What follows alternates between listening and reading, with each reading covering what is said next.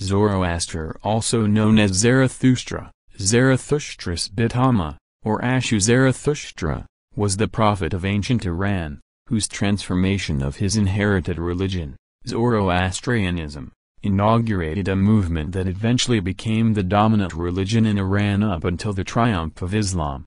He was a native speaker of Old Avestan and lived in the eastern part of the Iranian plateau, but his exact birthplace is uncertain. Zoroaster dating is uncertain as there is no scholarship consensus on linguistic and socio-cultural evidence is dated around 1000 BCE and earlier, while others put him in the 7th and 6th century BCE as a contemporary or near contemporary of Cyrus the Great and Darius I. Zoroastrianism was already an old religion when was first recorded, and it was the official religion of Persian empires, modern Iran, and its distant subdivisions from 6th century BCE to 7th century CE.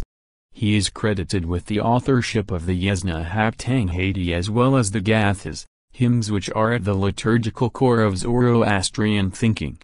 Most of his life is known through the Zoroastrian texts. By any modern standard of historiography, no strictly historical evidence can place him into a fixed period, and the historicizations surrounding him is part of a trend from before the 10th century which historicizes legends and myths.